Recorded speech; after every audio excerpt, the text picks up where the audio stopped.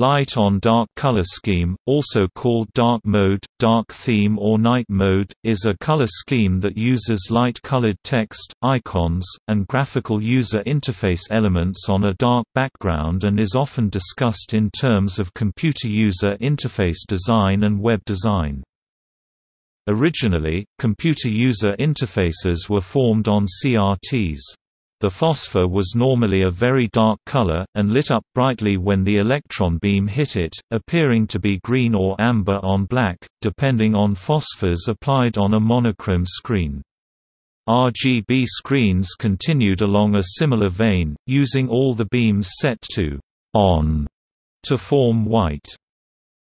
With the advent of teletext, research was done into which primary and secondary light colors and combinations worked best for this new medium.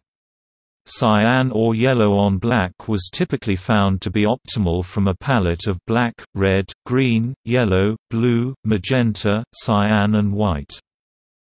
The opposite color scheme, dark on light color scheme, was originally introduced in WYSIWYG word processors, to simulate ink on paper.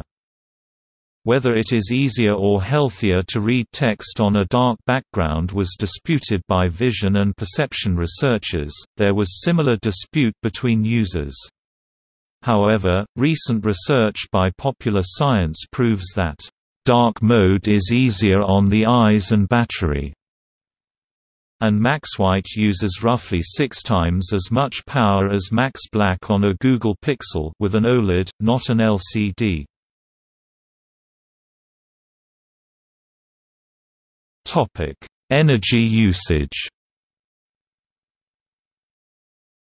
Light on dark color schemes require less energy to display on some display technologies, such as OLED, CRT and LCD displays. This can impact battery life and overall energy conservation. Uniquely on OLED display panels, while an OLED will consume around 40% of the power of an LCD displaying an image that is primarily black, for the majority of images it will consume 60 to 80% of the power of an LCD. However, an OLED can use more than 3 times as much power to display an image with a white background, such as a document or website. This can lead to reduced battery life in mobile devices, when white backgrounds are used.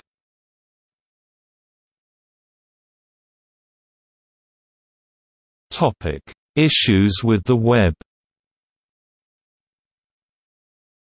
Some argue that a color scheme with light text on a dark background is easier to read on the screen, because the lower brightness causes less eye strain. The caveat is that most pages on the web are designed for white backgrounds. GIF and PNG images with a transparency bit instead of alpha channels tend to show up with choppy outlines, as well as causing problems with other graphical elements. It is not necessary that a web design work well with only one color scheme. There are many mechanisms of web architecture that allow designs to work well with any color scheme a user might prefer. This technical flexibility is a product of the web architect's concern for accessibility and user preference empowerment, though designers rarely utilize this technical flexibility.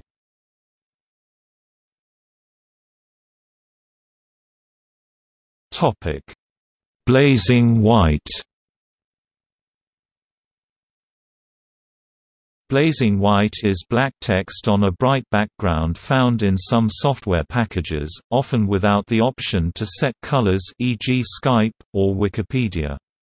Another common problem is, when using spatial anti-aliasing, the software assumes the background color is white. Unlike paper, which reflects ambient light, both CRT and LCD displays emit light of sufficient brightness to overcome ambient light. As ambient light varies, the relative brightness of the display can vary widely.